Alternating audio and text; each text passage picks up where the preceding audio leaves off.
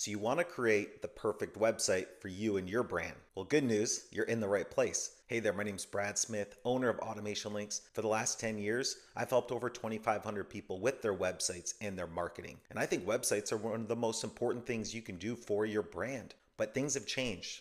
Things are different now. What we want to do is really simplify your website, make it easy for a customer to go take an action. In today's video, I'm going to walk you through actually our new website update. We just recently updated our website and we simplified it, which I think is the key nowadays. And if you're new to my channel, it'd be awesome if you commented new down below so I can check out you and your brand, see how awesome you are. All right, so let's get started and I'll share my screen. So as you can see here, this is our new website. We make it all about you, all about the brands, all about the customers that we've worked with. And we want to add that really nice, sleek design, show exactly what you offer, simplify it, and make it easy for somebody to take action. So some of the most important pages on your site, of course, is the home page. That home page should be where you're talking about your customer. So we are immediately saying you can get better results and we'll do it for you. Then of course you need an about page. So the about page is important to talk about your mission statement, who you are. It builds trust with your audience. When somebody comes to your website, you need to assume they've never heard of you before. They don't know you, they don't trust you yet. Then you need to show your services. Make it easy for somebody to see exactly what you offer, how you can help them.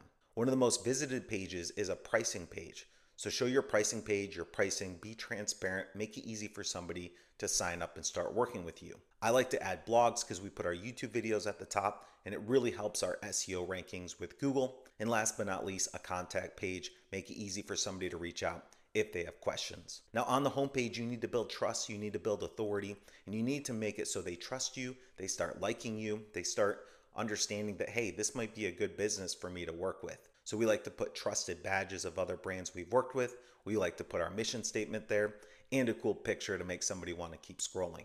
Immediately show them the different services you offer so they know they're in the right place. If they're not in the right place, they'll leave. That's totally fine.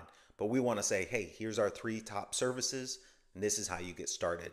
Make it easy for somebody to understand the services and how you're going to help them.